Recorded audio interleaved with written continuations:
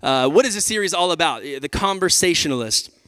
It is about Jesus and how he is the best storyteller of all time. He is the GOAT of storytelling, and I absolutely love the stories that he tells. Most of them they're called parables. Simply, it just means an illustration. They are made up stories. They are not real. Jesus made up some fake stories that were based off of some things loosely in their culture and their time that would have been understood really well by the listeners. And they had a moral and a spiritual point that the listeners were supposed to understand. But it's weird because the way he told them is he concealed the truth so that only if you had a heart to receive what Jesus was saying would you understand. And if you had a heart that is opposed to God, you would not understand. That's why he would always say, let him who has ears hear. And he told the disciples straight up, not everybody is going to understand the point of these stories. They're not going to. But I've revealed it to you, and you understand because you know me, and you know my heart, and you know the heart of the Father. That's why you understand the meaning behind all of these stories. So it's really interesting. I've been coming up with some of my own stories, modern day parables, if you will, and we'll get into another one of those today as well. But today, the title of the message, if you are taking notes, is The Mission. The Mission. Somebody say The Mission. And it's all about the parable of the lost sheep. Let's go ahead and jump right into Luke 15, verses 1 through 7. If you have your Bibles, you can turn there. If you got it on your phone, you can get that as well. It'll be on the screen with you too. Now the tax collectors and sinners were all gathering around to hear Jesus. I love how that starts. The tax collectors and all you sinners were gathering around to hear Jesus. They're just very straight up in the Bible, all right? The Pharisees and the teachers of the law muttered, "This man welcomes sinners and eats with them." And Jesus told them this parable. Suppose one of you has 100 sheep and loses one of them. Doesn't he leave the 99 in the open country and go after the lost sheep until he finds it? And when he finds it, he joyfully puts it on his shoulders and goes home. Then he calls his friends and neighbors together and says, "Rejoice with me, I have found my lost sheep."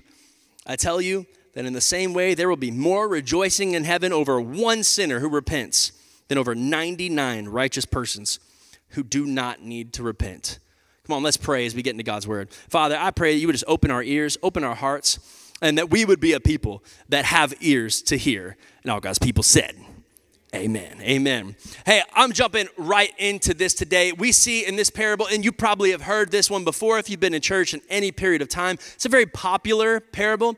Jesus told many, many parables, and as a matter of fact, most of them are recorded in multiple different gospels. We have the Gospels, which is the good news, the story of Jesus. You know it. It's the beginning of your New Testament. So it's Matthew, Mark, Luke, and John. And these men, they wrote basically everything that they heard Jesus say. And so it's recorded in multiple ones. But this is one of the most popular stories that Jesus tells. And I think the reason it is the most popular is because it reveals a truth about heaven and about Jesus' priorities that is very, very important for us to all understand. It reveals a little bit about who he is. And in fact, I feel like it reveals everything about who Jesus is. And I would put it to you this way. It is that heaven's top priority is lost people being found. Heaven's top priority is people being found. If you're taking notes, write that down. You need to remember that everything in our lives goes back to this. There's many companies, they use project management tools. I don't know if you use a project management tool. I certainly do. I used to use, there's one called Trello. There's other called Asana. Maybe your company uses it. Maybe you use it for personal project management. I know I could have used that in high school and college. I wish I had that technology back then because I was all over the place, y'all. I could not remember anything. I couldn't get tasks done, and it breaks down tasks in certain ways. And Monday.com is another popular one, but it helps to break down large projects into smaller bite-sized tasks, right? That's all it is.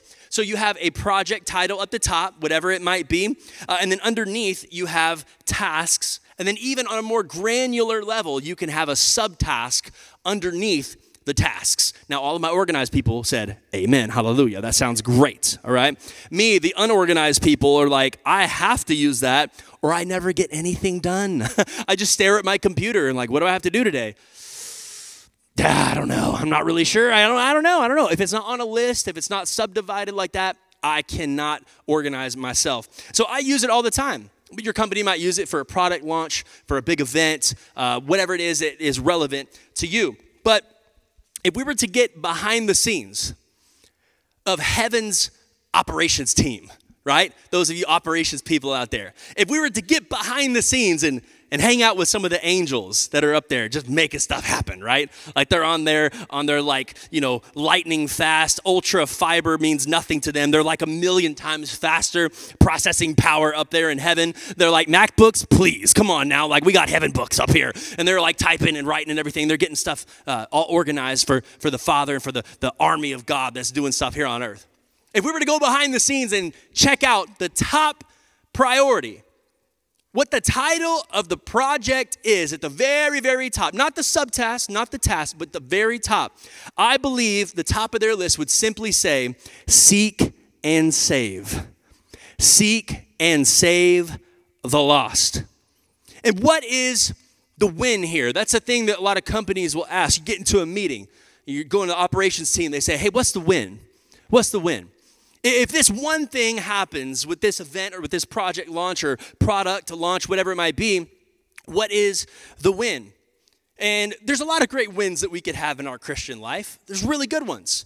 Not all of them are as important, though. You might have John, who memorized a new Bible verse, and all of heaven goes, hey, that's great. That's awesome. Click that little subtask. Poof, it's gone. Awesome, John, good job. The Mitchells, man, they had a breakthrough in their marriage. They went to Trevor and Lindsay's marriage group, and it was amazing. And now they're breaking through. They're hanging out with other married people, and they're learning more about God-centered marriages and all that. And they had a breakthrough. Hey, that's great. Check that off. That's awesome. Maybe the church had a powerful service, and they're worshiping Jesus. Come on. All the angels in heaven are like, hey, that's good stuff. We like to see that.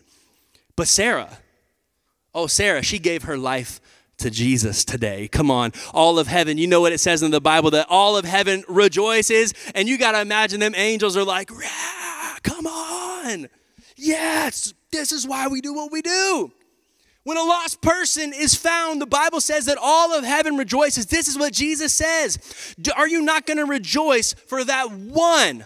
For the one person that comes into the family of God, the one person that strayed away from God and yet comes back into the family of God. All of heaven rejoices when somebody gives their lives to Jesus. That's why anytime somebody says yes to Jesus at the end of a service here at Radical Church, what do I always say? Come on, let's give God praise and let's rejoice. Let's get loud and let's get excited. Why? Because we're supporting those people in their new walk with Jesus. This is brand new for them. But also, we're shouting and cheering along literally with heaven and the angels as we do that. Amen? Come on, it's a beautiful thing that we get to be a part of, helping people see and find Jesus for the very first time. Man, it's a beautiful thing. That is the ultimate win. It is the primary goal of heaven. So at Radical Church, it's one of our top priorities. That's what we care about around here, is we want to see lost people found. And when somebody far from God gives their life to him, all of heaven rejoices, so we will too. Now, that's not to say that we don't have other priorities or other subtasks or tasks or things that as the body of Christ and also specifically as Radical Church that we care about. Of course, there's other great things, and I've preached this message before and I might preach it again later, but there's this tension, I believe, in the church world that you can only be one or the other. You can only be a church that reaches the lost, or you're only a church that is heavy on discipleship, right? We're a reaching church. We care about Jesus' top priority, so we are doing everything we can to reach Jesus. Come on, they're the ones, we're playing U2 in service, right? You know what I'm saying? Like we're playing Taylor Swift. We're reaching the lost. Like we're doing those kinds of things. And the other church is like, please, listen here, all right?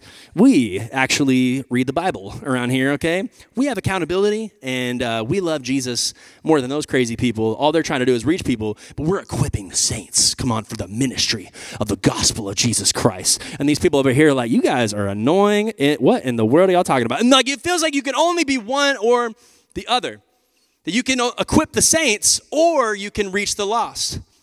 And God gave me this word. People always say this. I don't have a problem with people saying this. They say, hey, we want to have a balance of both of these things. Like, we want to reach the lost and evangelize and tell people about Jesus, but we also want to equip the saints and have accountability and Bible studies, these things and things. Listen, it is not a either or, y'all. It is a both and, all right? The Great Commission did not just say, go and reach the lost.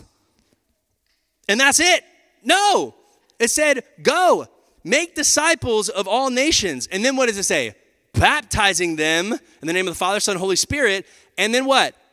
Teaching them to obey everything I've commanded you. It's a both and situation. People always say we want to have a good balance, and I believe that Jesus says, hey, we want to have a fullness of both of these things, 100% of reaching, 100% of teaching, y'all, and that's what we care about at Radical Church, and that's what I want you to care about in your life as well, because listen, I love worshiping God, right? I do love reading my Bible. I love the teaching and the equipping and all that stuff. I love the body of Christ, getting into the church and learning together and growing together. I love that. It's a beautiful thing. But over time, we'll have different priorities. Like, we're going to have different seasons as a church. Right now, we're in a building season. We're doing a building project right now. There's going to be other priorities that will come up. We might be doing small groups. We have rad groups going on right now, but there's seasons that we don't do rad groups. We take a season off to let everybody chill out for a minute and be like, hey, I ain't trying to go to somebody's house every Thursday because that kind of gets a lot sometimes. I got to go on vacation, somebody. You know, we have seasons and priorities in our personal lives as well. And our vision for this year might be different than the vision for next year. We have a Vision Sunday, and we have this time where we gather together and we do the miracle offering in December, early December. We take up an offering for all of our missionaries and all of the things that we support locally, regionally, globally, all around the world, our missionaries and different missions projects. So our vision might change from year to year, but listen, the mission will always stay the same. The top priority is always the same, and it is simply this. Our mission is to help people experience the radical love of Jesus. Come on, somebody say amen. We want people to experience God's radical love because we believe that God does have a radical love for each and every one of us. Now, we do all kinds of things. We got a fall festival. Come on, how many of y'all were at our fall festival in the last couple of years? It's been a lot of fun. Have a great fall festival. We had 700-800 people there. It was a ton of fun. It was crazy, y'all. We have kids experiences every Sunday. We have events, we have groups, all kinds of different things. But are they leading people to find and follow Jesus and experience his radical love? If not, cut them. I don't even care. I've said this before and I'll say it again. If our services are not marked by the power and presence of God and people aren't finding Jesus on a regular basis, if this is just a country club for all of us to get together and say, how are you doing? Blessed and highly favored. Great, awesome. And yet we're not reaching people for Jesus, then cut it. Shut it down. I'd rather not do it. That's great. I love this side of things. But man, listen, the top priority of Jesus, he says it over and over and over and over again, is it's not the healthy that need a doctor, but the sick. I came to seek and save the lost. It cannot get any more clear than that. And if we want to be like Jesus, man, then I think we need to also have the same heart as Jesus, that we also want to seek and save the lost. Everything else that happens in our lives is simply a task or a subtask of the ultimate goal happening. Your trips to the grocery store, right? Subtask. Your kid's soccer game, subtask, all right? Maybe a task. That's a little bit higher because that can be crazy sometimes. Your school, your work, your family time, all of it comes back to the mission. That verse, it is in Luke 19:10 if you want it. For the Son of Man came to seek and save the lost. Our goal is not just to enjoy church in these four walls, right? It's not to keep our faith to ourselves for our entire lives. But we are on a mission, y'all, to help people find and follow Jesus, to invite them into a thriving relationship with Jesus. But listen, okay, I get it, all right? For all of y'all that's like, hey, okay, we're on mission and everything, like cool. But let me just level with you for a second. I get it. It's easy to think about ourselves. I just said it a little bit ago. We are our own top priority. Be honest with yourself. We are all our own top priority. You might think that you are giving to other people. You might be a very giving person, right? But at the end of the day, ultimately, we care about ourselves, we care about our family, and we care about our friends. Like, I'm going to take care of me, myself, and mine, all right? And I get that. It's a very natural thing for us to think about ourselves. That is just our human nature. But when we had Tegan, our daughter, we have a son, Oakland. He's 4 and almost 5. And then we have Tegan. She's almost 1. On April 21st, she'll be 1. And when we had Tegan, it was a little bit of a transition for Oakland, right? Those of you that have multiple kids, you know, especially if there's one that's significantly older. Oakland was 3.5 years, apart from Tegan. It was tough because up until then, all he knew was hanging out with Dada and Mama, hanging out with Mommy and Daddy, hanging out with Mom and Dad. He'd gone through all of those phases by the time we had Tegan, right? And so he gets to this point of having this new baby, and he's so stoked. He's so excited, right? But then he wants to spend time with us. And he realizes that, oh, man, Tegan, Mom and Dad, they have to be with Tegan all the time. She needs a lot. She needs a lot of attention. She needs a lot of love. She needs a lot of diaper changes, a lot of diaper changes, a lot of diaper changes. Good Lord, a lot of diaper changes, right? We're getting through this. And he got pretty upset at one point. He sat on the stairs. And he was whining and crying, and he said, and this was so sad, he said, guys, you'll never play with me anymore. It just broke my heart as a dad, right? You never play with me anymore. And that's all he knew. That's all he knew.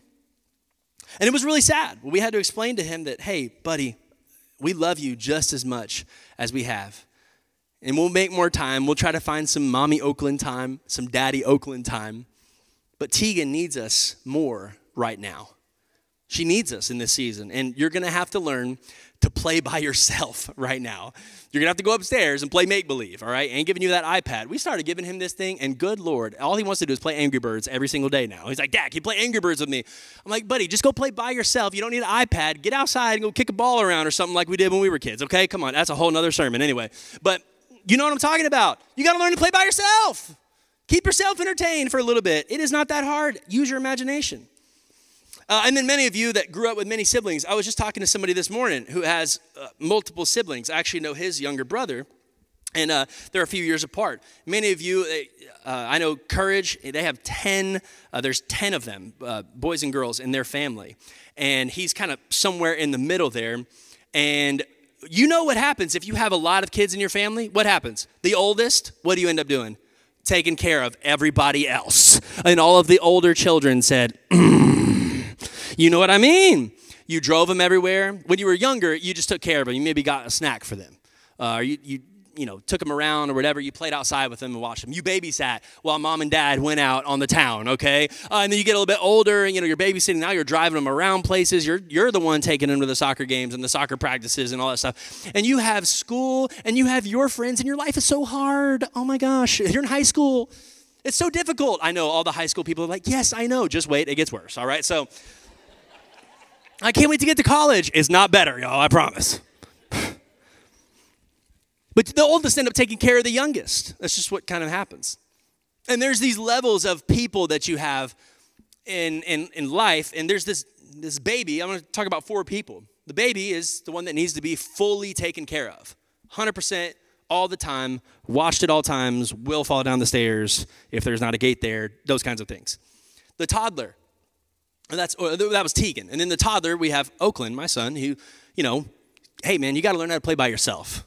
You got to learn to start taking a little bit of ownership over your own life, okay? And a few things. Yes, of course, we're going to hang out with you. Yes, of course, you still need us. But you got to start playing by yourself. There's things like that you got to do. Then you have the teenagers. Oh, Lord, teenagers. Who are they? They're the ones that have to take care of the younger ones, right? And now they're complaining about that. I got to take care of my younger siblings? Why do I got to do that? I got to take care of myself. Susie is over here going to the movies, and I am at home watching my little brother and sister. Come on, that is ridiculous, Mom. Get out of here. Anyway, but listen, you have these 3 different people, and then you have the 4th, who is the adult, who takes care of all 3 of those people and themselves. Come on, adults, say amen in this place. Come on. You take care of yourself, and wives, you take care of your husband, who's another child, and you take care of your 3 kids too. That's impressive. My wife said amen all the way from kids. She heard me right now. She's like, taking care of Trevor? Amen, yes. The point is I want all of us to be careful that we are not one of the 99 complaining about having to take care of the one. I do not want us to be a church and a people that says, I don't care about the one, I care about me and my little sheep family over here. Oh, I don't care about the one that's gone out. I don't care about the one that's far away, that walked off, that wandered off. That was their problem. They're dumb for doing it. They're sinning. They're living a crazy life. I don't care about them. Listen, I got to take care of me and mine. And then there's nothing wrong with taking care of your family. There's nothing wrong with taking care of yourself and your own relationship with God. But at the end of the day, there are people out there that need you. There's people out there that need you to step up and share your faith with them. There's people out there that don't know Christ. And we believe in a real heaven and a real hell. We don't like to talk about that in church, but listen, if we believe these are real places, we believe that Jesus is the only way to get to heaven. He said, I am the way, the truth, the life. If we believe that, then we got to start telling some people, come on now, be careful that we're not one of the 99 that's complaining about Jesus going off to take care of the one, or the church going off to take care of the one. But listen, we need to mature and grow up in our faith. Become a toddler and start learning how to take care of yourself a little bit. Start learning how to feed yourself and get to church and read your Bible and invest in yourself and your own walk with God. And when you're a teenager, right, and you're having to take care of the little ones, you're having to take care of all these baby Christians that are starting to show up at Radical Church. You're starting to take care of these baby Christians and people that have just said yes to Jesus. They need so much help. They ain't got no clue what's going on in their walk with Christ. Don't complain about that. It is an honor and a privilege to take care of somebody that is starting a relationship with God. It's a beautiful thing. And when you become mature and you're an adult, listen, now what do we get to do? We get to take care of ourselves, our husbands, and all three of those other people. The baby Christians, the people that are growing in their walk with Christ, the people that are mature, but man, they just need somebody a couple steps ahead of them. Now we're helping all of these people.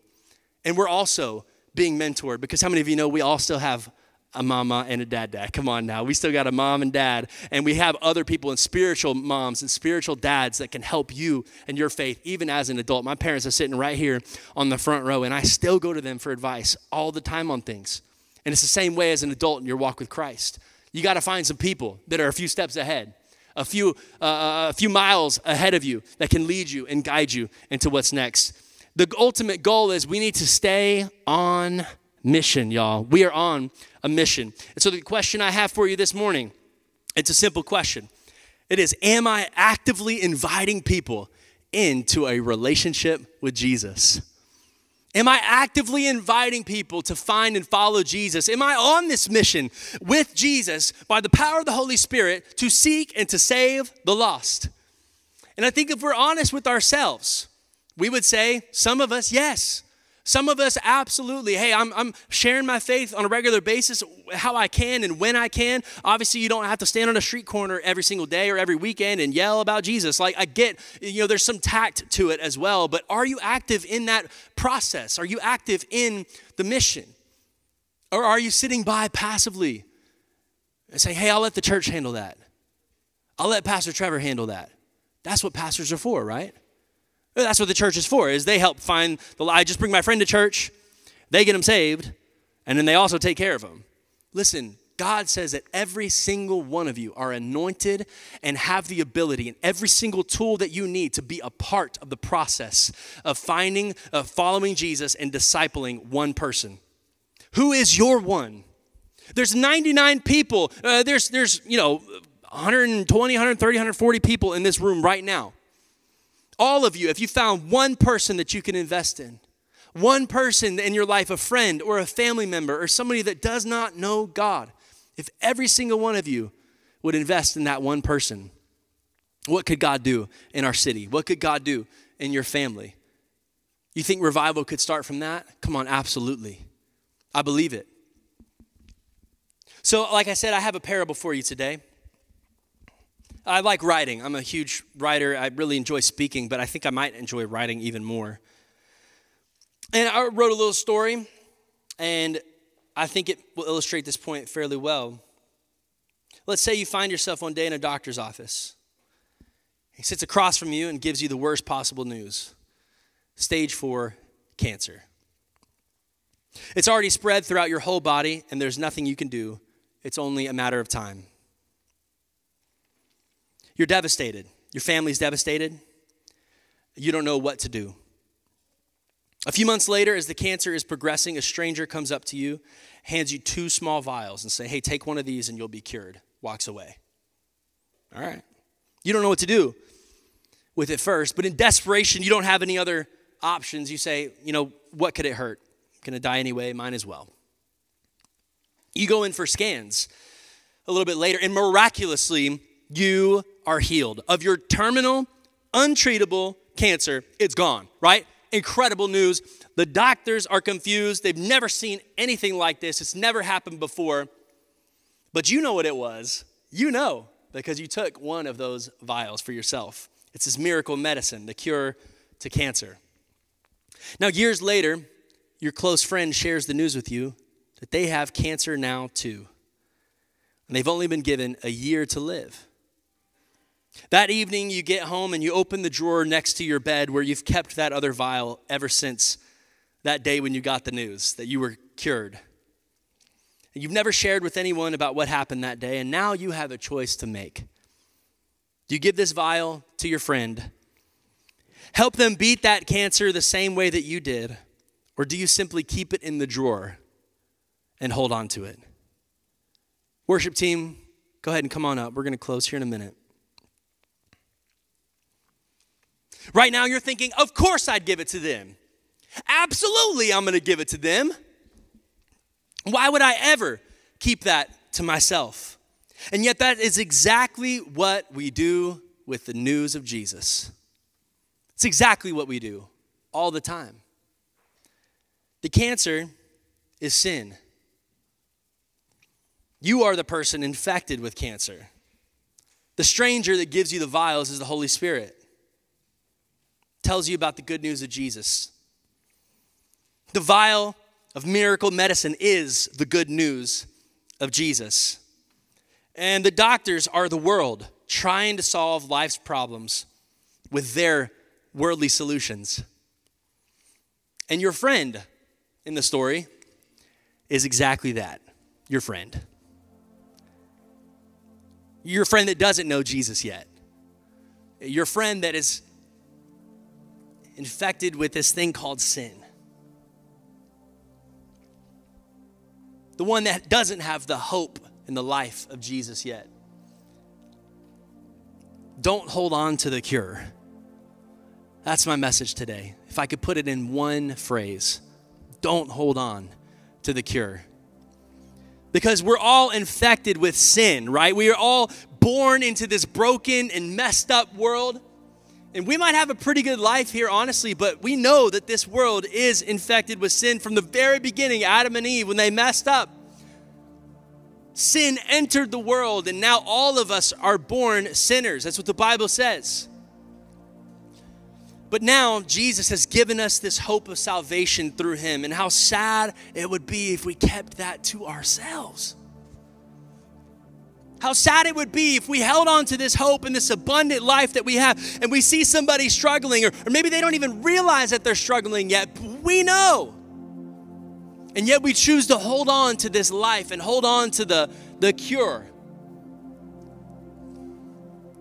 Let's share what God has done. Amen? Let's proclaim the good news of Jesus, because like Jesus said in Luke 5, it is not the healthy who need a doctor, but the sick. I have not come to call the righteous, but sinners to repentance. Jesus starts his ministry even by reading Isaiah chapter 61. He says this, the Spirit of the Lord is upon me because he has anointed me to proclaim good news to the poor. He has sent me to proclaim liberty to the captives, recovering of the sight to the blind, and to set at liberty those who are oppressed. Come on, this is what Jesus came for, to give liberty to the captives, to give healing to people that need healing, to give life to people that need life, to show all of us that we are sinners in need of a Savior. And God has anointed you in the same way that God anointed his son Jesus to preach the good news to the world. And we get the privilege and the honor to partner with the Holy Spirit in sharing that with people around us. It's not a burden to share my faith. It's not weird for me to talk about going to church or reading my Bible. Man, sometimes I bring my Bible to the coffee shop and just sit it on the edge. I'm working on something else. I'm not even reading it, but I just put it there just in case somebody wants to talk to me about it. I bring my Radical Church cup and I put it right there. I face it toward the door. You walk in, you see my Radical Church cup. Somebody asked me about it. Why not? There's little things that we can do and little opportunities that God gives you. That one person that's far away, and yet we're so consumed in the 99. We're so consumed with us and with the church, with our family. And I get it. Listen, I get it. But can I just challenge us for a second to think about somebody else, to think about the world, to think about those people that are dying and not knowing Jesus for a second, man?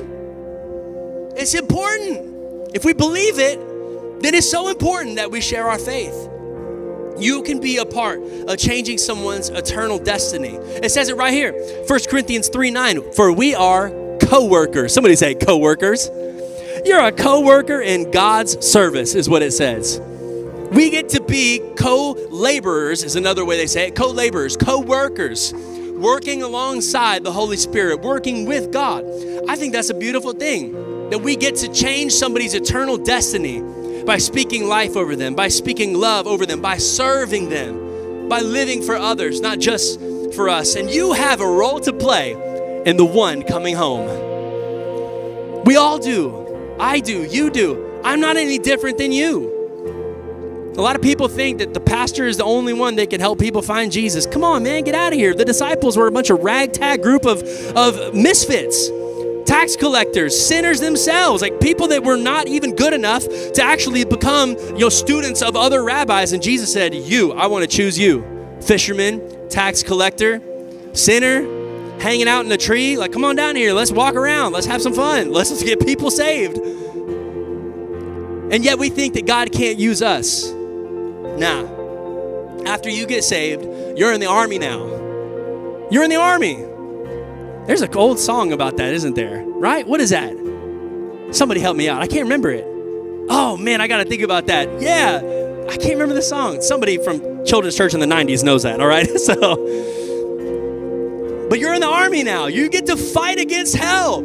You get to take some ground from the kingdom of God. We get to seek and save the lost alongside of God. And let's make heaven more crowded together. Come on, is anybody excited that we get to share and we get the privilege to share our faith with other people, and that we as a church and you as an individual are going to help make heaven more crowded? Come on, I want to see people saved, delivered, set free from addictions, from sin.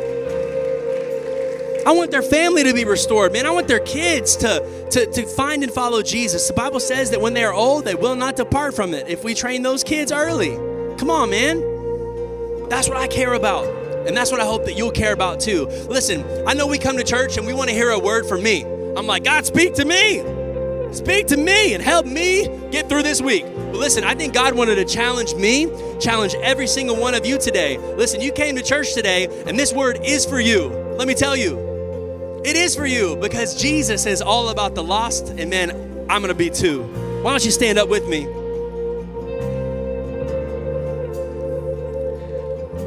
I just want to pray over each and every one of you, and then I want us to sing this song again, can we? Come on. We're going to pray for revival, and we're going to speak revival over our families, over our cities, over our jobs, over the people we work with. And I want you to think, who is the one?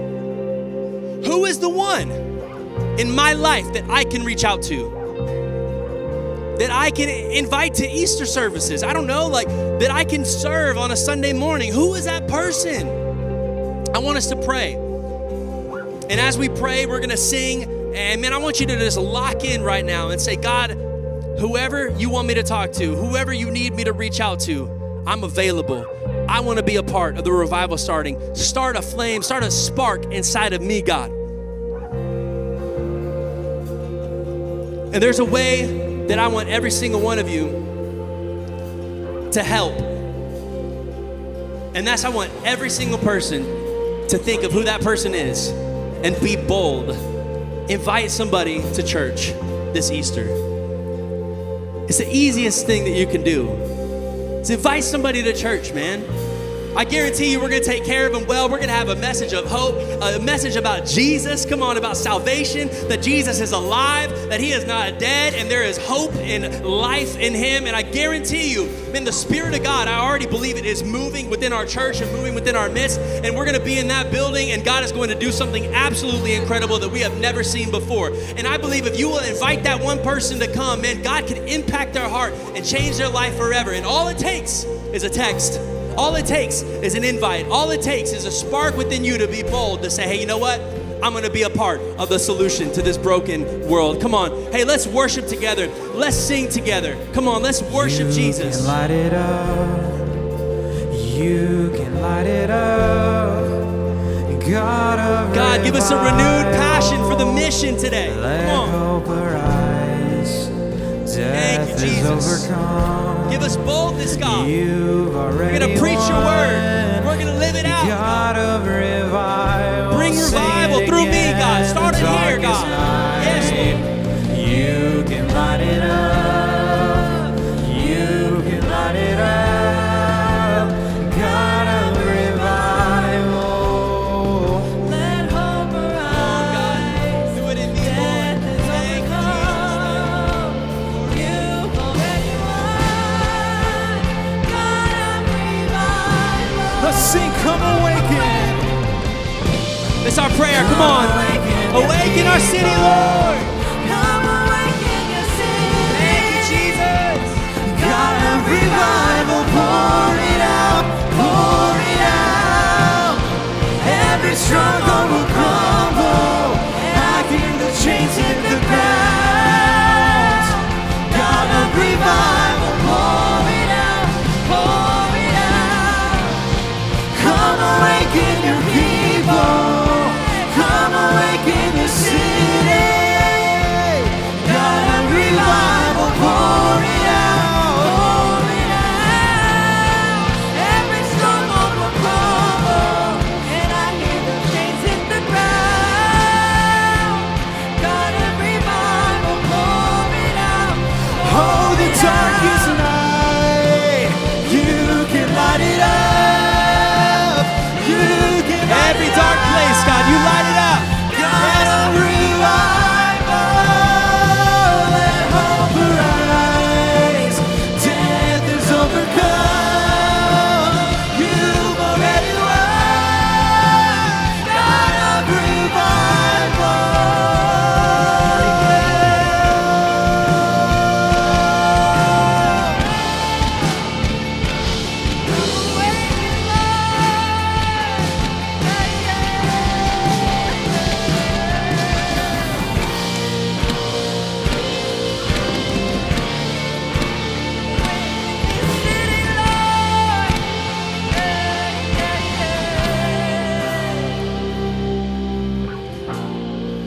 Thank you, Jesus.